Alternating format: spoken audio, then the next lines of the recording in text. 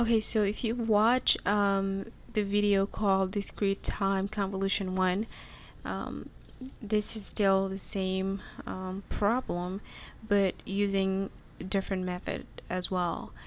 And so still within this summation right here, x of k, using the shifting method, you can also solve it that way. This is not any faster, but it kind of helps you to see how we came up with that. So with convolution, if you're familiar with it, you have to fix one function or maybe signal, and then you move the other one, and that's for graphical convolution.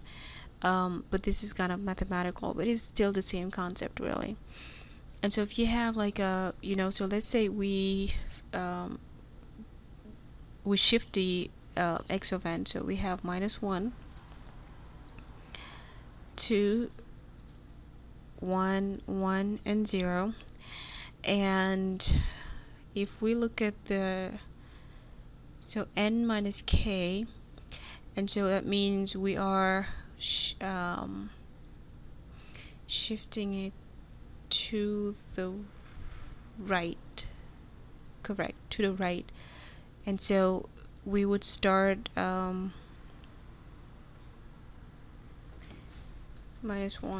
2. Okay, so we will start over here at 0 for x of n, and we have 1, 2,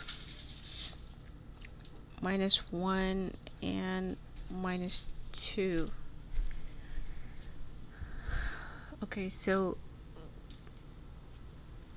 for x of n, we multiply by -1, and then we shift it to the left. That's what we did here. Because after I uploaded that video, I kind of remembered this method as well.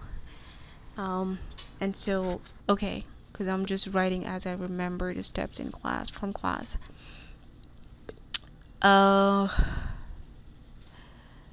Alright, so since this is a summation, we multiplying, so this is your y of n, I guess,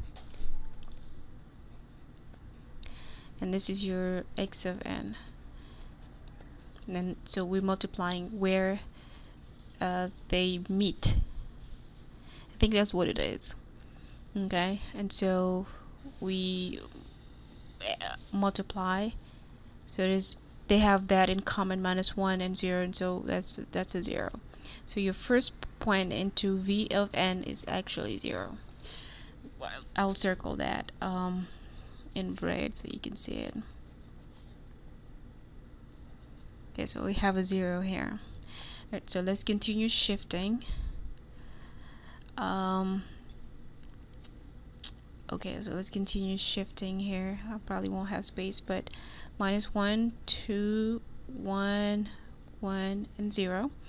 Okay, so we're shifting it also to the right by 1. So we have 0, 1, 2, -1, and -2. And what do they have in common here? -1 times 1 is -1, plus 2 times 0 is 0. And so when you add those two, you'll have a -1. And so your next one in the sequence is -1. Okay, and so we can keep going, shifting again, putting the 0 here to the right. Right, because if you have a shifting, if you have a minus shifting, because we're dealing with -k here, remember? Yeah, so we're shifting it to the right. That's what it is exactly, yeah. So I'm doing it right. Okay, so again, we have, so this was our first one. We can keep going. So -1, 2, 1, 1, 0. And to the right, so we have 0. What's 1, 2, -1, and -2. So let me use red. 2 times 1 is minus 2. 2 plus 2 times 1 is 2.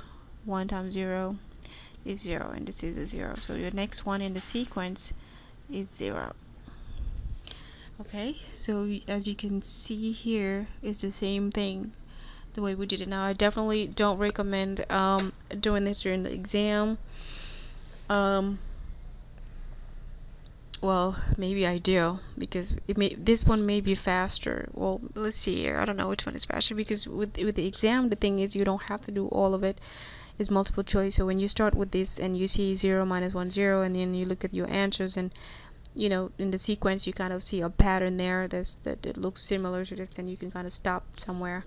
But if we were to keep going, it would be the same way. Okay, so then the next one would be shifting again. Oh, sorry.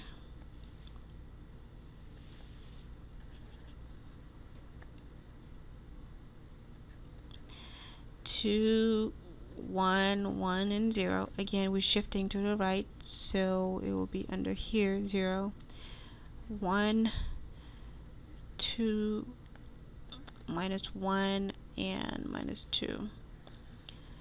Alright, so we look at the ones that overlap. I guess I called it meet, but it's the overlap. That's what you're dealing with.